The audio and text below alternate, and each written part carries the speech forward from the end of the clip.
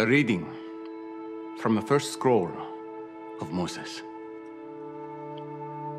In the beginning, God created the heavens and the earth. In the beginning was the Word. And the earth was void and without form. And the Word was with God. And the darkness covered the face of the deep. And the Word was God. Then God said, "Let there be light." And there was light.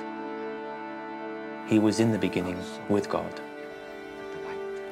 All things were made through him, and without him Then God separated. was not anything made that was made.